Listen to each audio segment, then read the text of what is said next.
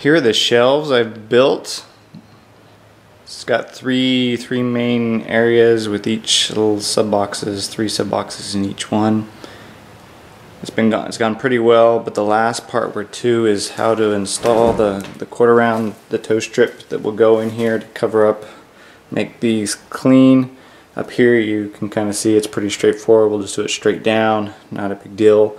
But then for these down here, we're going to want to have it come in like so. Have this one come in from the top, and then have another one come in from the side, and we want them to all line up there in the corner, and that's the challenge.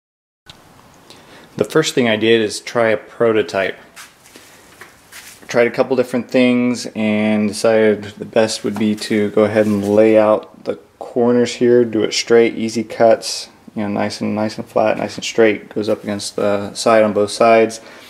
And then tried to cut my corner to be able to go in, slide over, so that looks like it will fit. And then I cut another one over here to slide down on top. So that looks, you know, all 3 of them meet. It looks fairly clean. I'm pretty happy with how that turned out. So the few things I've learned from my prototype are that I'm planning to apply is that I'm going to do the 45 cut on the corner to the inside for this long piece across here. I've already cut it here. I just need to go ahead and cut the corners on the inside. One thing I noticed is if you look at it, it looks like a straight 45-degree cut on top.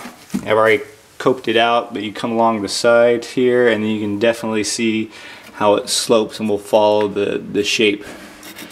And on this one I went ahead and used my coping saw and cut out the inside so you can see that. It looks a little nasty on the inside, but on the outside it looks nice and pristine, and it just slides in there extremely well.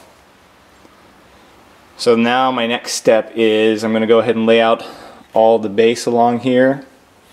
I'm going to use this one, cut it on the 45 coming in, cope it out on the insides, lay it in there, and then I'll worry about the trickiness on this one. This one's a little more difficult because you've got to cut it in on both sides and then cope it out.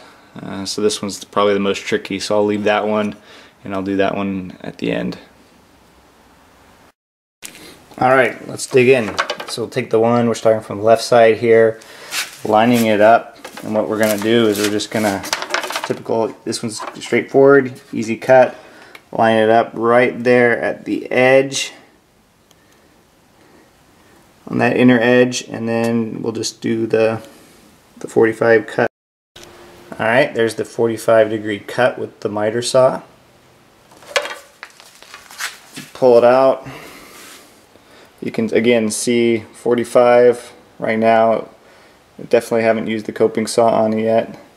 And we'll do the same to the other.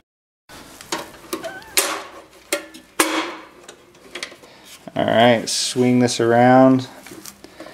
This way you only need a single bevel miter saw, or you got another little contraption that will do the same thing. Line it up. We're going to, the right side is now cut. We're going to do the coping saw. Here, just going to follow the line around here, start up here on the corner, get as close as possible, make sure we've got a back cut there, and then just follow it around. Alright, here it is after we've coped it out. You can kind of see how the cut should look and how it might lay in there.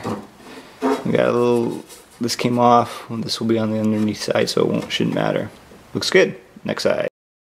Alright, the other ones now should be cut out. Let's lay it in and see if it works. Alright, here's the moment of truth.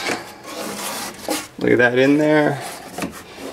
Looks like we've got a little raise on that side. I don't think it was because it was cut all the way. You can see there, so I'll try and finish that off.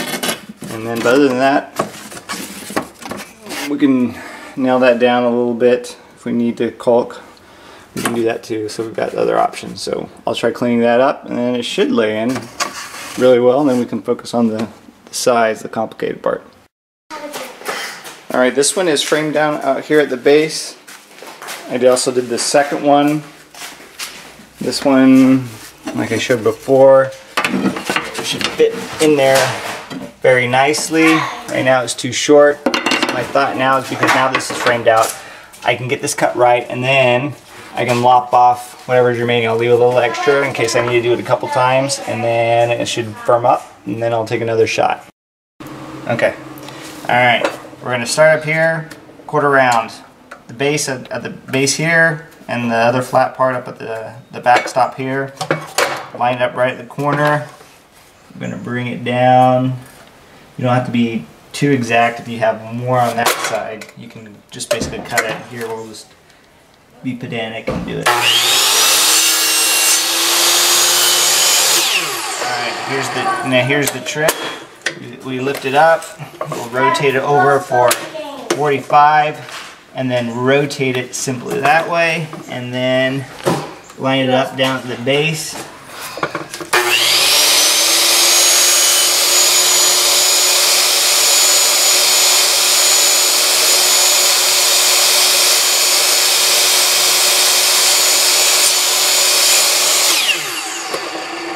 And there, to get a nice, very straight cut.